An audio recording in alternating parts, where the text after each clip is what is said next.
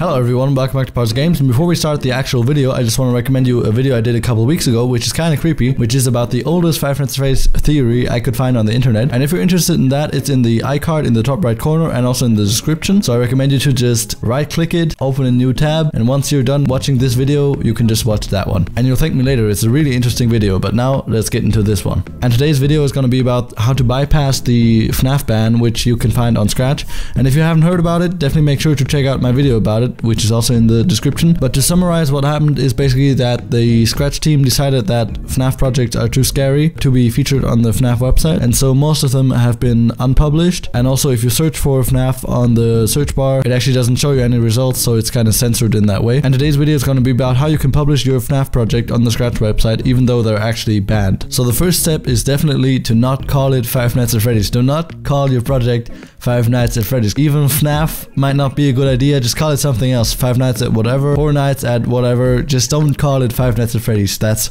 number one. Number two is not to actually include any actual content from the real game, which is something that I've done in the past. I usually, when I made these projects, I just used the original sounds and textures from the actual game, and that led to them being unpublished. So if you want to avoid that, just maybe create your own sprites. I've seen some people actually use Blender to make their own 3D models and then use those for sprites. So that's also really cool if you want to do that, if you can do that, if you know how to use Blender, for example. But yeah, just in general, don't actually use real FNAF assets if you're gonna publish your FNAF project on Scratch, because it probably has a much higher chance of being deleted then. And now the next point is that you should probably include in the main menu a checkbox which disables or enables jump scares. So if you start the project, jump scares should be disabled probably, and only if you actually check the box which says yes, I want to see jump scares, you actually get jump scares in the game.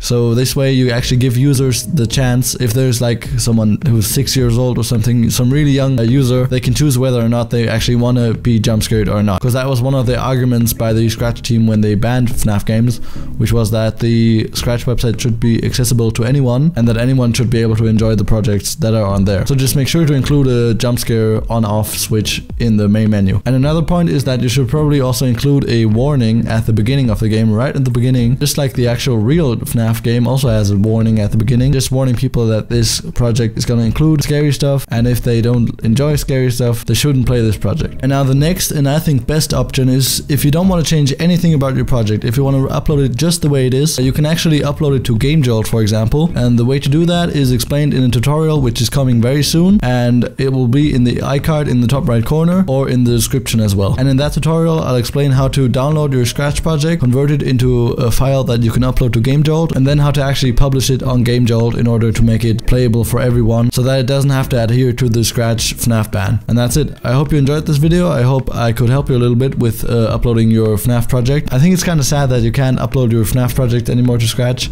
It was kind of part of Scratch culture actually for a while. But anyways, if you enjoyed this video, please subscribe and leave a like. And here you can actually see how many of my viewers are actually not subscribed yet. And if you're one of those and you want to make my day, just subscribe. It's free and you'll be notified when I upload new videos. As I said, I hope you enjoyed this video, and I'll see you in the next one.